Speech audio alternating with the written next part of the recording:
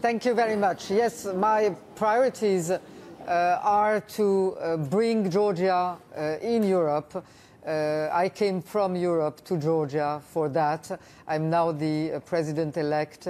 I've been elected by a society that wants more Europe into Georgia and Georgia into the European Union. And that will be, these 6 years will be very important for that.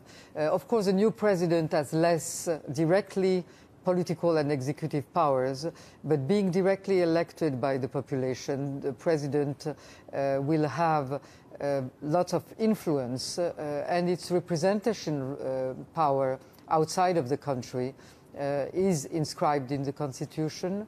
And as a former European French diplomat of 30 years and more, with my experience of and contacts in international organizations and in European Union, I think I'm very well suited to accompany this last transition of Georgia towards the European Union, NATO, and its Western destiny. Well, given this week's events, are you worried about aggression from Vladimir Putin on your border?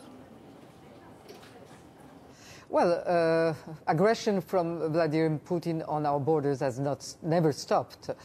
We have an occupying line within Georgian territory that is moving every day. We have people that are living close to this occupying line that are abducted constantly. It's a permanent threat.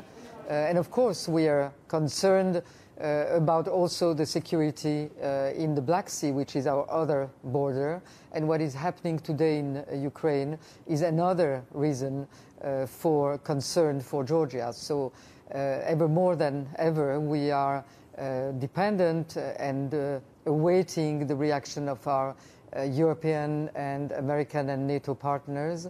Our security depends very directly on them.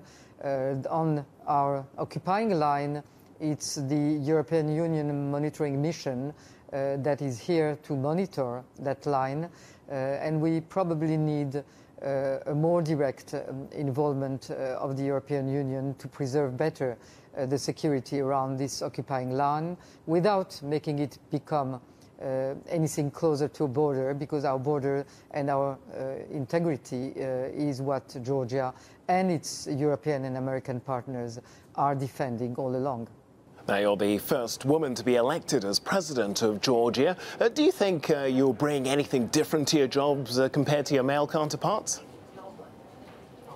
Yes, I do. I think that it's very important to be one of the 10 women presidents in the world, and that will bring some prominence to Georgia in the world. But it's also very important in the task that I have within Georgia, which is reconciliation inside, because the elections and also the period before has been marked by very violent oppositions, political oppositions, and we need to enter a reconciliation period. And for that, women maybe are better equipped than men, and I intend to be such a president that will try to be above the political parties, that will not descend into the political battles, and I will try to give to this society this more European turn that people are expecting. They want more peace and they want more progress.